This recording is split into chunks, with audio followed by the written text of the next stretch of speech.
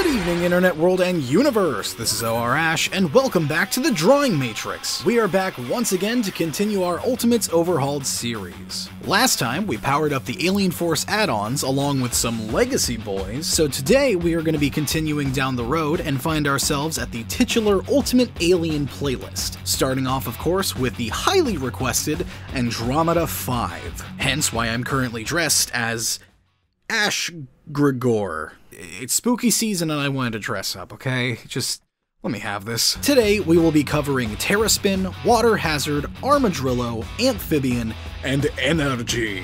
Oh boy, this is a tall order of an episode, so let's get cooking. Don't worry, guys. I'm fine.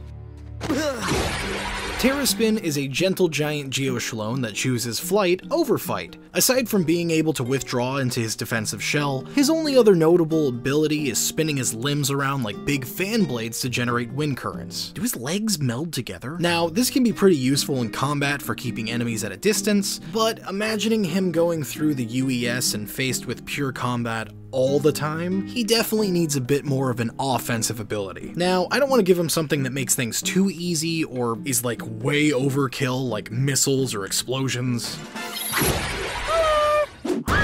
So instead, I'm going to be increasing his offense while doubling down on his defense. For my take on his ultimate, I'm going to be adding to his shell specifically. He now has this large two-layered extension to his shell that can separate from his main body and hover off the ground thanks to his airflow control. These extensions keep enemies further a distance from his main body while also providing some bumper car style ring toss action, being able to fling these rings out independently to bump attack enemies. Also, for a fun bit of a change-up, he can now pull air in through the vents on the top of his shell, making it to where he can spin his shell rings in the opposite direction of himself, making for one gigantic big spinning attack. Essentially, he's just a big old Beyblade now. I also gave him some defensive horn spikes. So, to recap, as far as his new abilities, he now has layered shell extensions that can independently propel via air currents, and now has some defensive horn spikes. As far as his trade-offs, because of his new oblong shell setup, he is now stuck quadrupedal when standing. Other than that, may I present my take on an ultimate Terraspin that I dub Roundabout. Ultimate Terraspin. First, some nice cold water.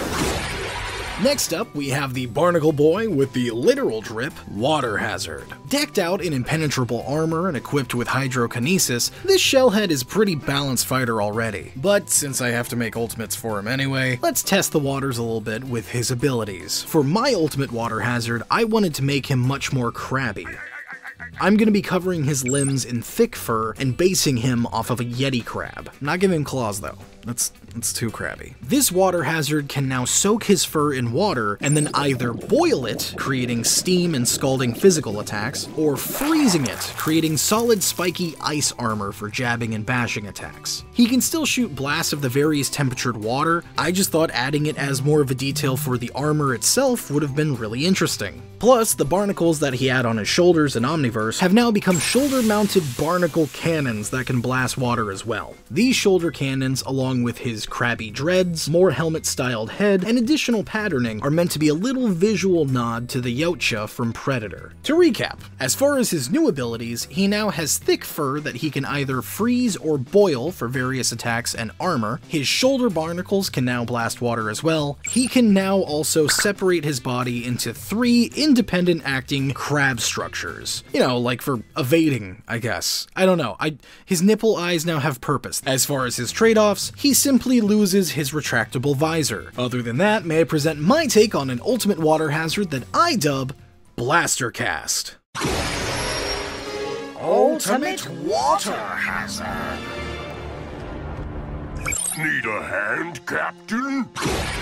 Next up, we have the one-man wrecking crew, Armodrillo. Now, we all know I'm not a big fan of mechanical aliens, but despite looking like he's a part of the DeWalt family of power tools, I just love Armodrillo for some reason. Like, I don't know why. He is one of, if not the most mechanical looking alien. It's just a big robot guy. Seeing as you can't see any organic bits on him at all, for my ultimate, I decided to lean fully into the mechanical angle. This dude gonna be putting the power in power tools. His elbow pistons are now outfitted with the same array of tool options as his hands, giving him front to back dual digging and shaking. But to shake things up a bit more, he can also rotate his arms a full 360 degrees for maximum tunnel coverage. And he can now split and fold his arms at the engine block, making for some double-decker drill punching. So now, we're going to be going full mech tech because he can also convert his body into one massive drill. To help having to deal with his predator slamworm, I wanted to make him able to traverse quicker underground, and his tail acting as the head of a massive drill body to quickly dig seemed like a pretty fun workaround. This ability is inspired directly by Simon's first mech from Gurren Lagann. Also, I took some visual inspiration from like the face chest design. The face chest thing actually spawned a whole separate Ultimate Armodrillo concept that I ended up cutting for time, so join our Patreon if you want to see that, I guess. As a final add-on ability that I'd like to give Armodrillo, I'd like to give Armodrillo something I feel like he should have had in the first place, and that's echolocation. This man is bringing those good vibrations. I feel like he should have already been able to do this, but I'm adding this with his ultimate specifically because with the new overall armor size increase that I gave him, he has a very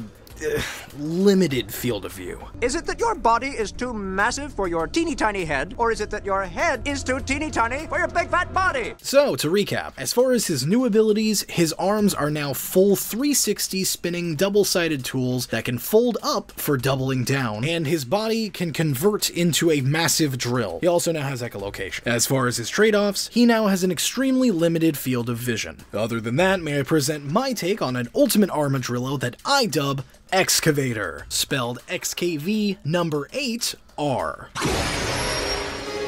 Ultimate Armodrillo.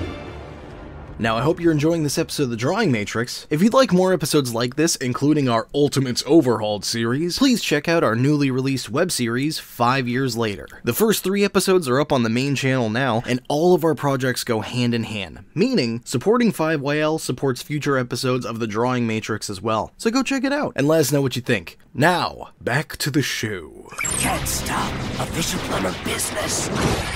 Up next, we have the squishiest of Ben's electric aliens, AmpFibian. Now, AmpFibian has always felt a bit of an odd one out of the bunch for me. All of the rest of the Andromeda boys have some kind of armor element to them, either naturally or, you know, prison. But I will say, it does feel like his main body is still supposed to look like a suit of some kind, maybe something akin to like a poncho. For my ultimate AmpFibian, I drew inspiration from a few very different sources. Number 1, Eric Conte's Big Chill concept art. I like the look of this cloak, so I took inspiration from it. Number 2, one of my core music memories in life comes from the Voltaire song Brains from Billy and Mandy, in which a big old gelatinous meteor monster pulls out people's brains and eats them. Brains, I'm alive. I'll eat a brain till she's zombified. I came up with a new ability that I call bubble braining. Essentially, Ultimate AmpFibian's body produces an electrically charged gel that can shock and paralyze upon contact. He can also use this gel to pull people's minds out of their bodies and stow it away in a gel bubble that he creates. Think like Albedo's plot with Azimuth's brain in Omniverse. It's the same concept, but no tech needed. I took visual inspirations from the nervous system, the brainstem, and the Manowar jellyfish.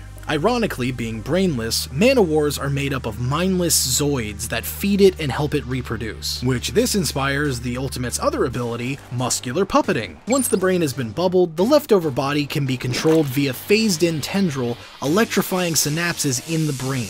So, to recap, he can produce electrically charged paralytic gel. With this gel, he can pull people's minds out of their bodies, and he can puppet around said bodies. As far as his trade-offs, very simply, I'm taking away his projectile attacks. If he wants his new abilities to work, he has to be either physically touching his enemy or partially phase through them. Other than that, may I present my take on an Ultimate AmpFibian that I dub Voltaire. Ultimate AmpFibian. You hungry? How about a taste of this?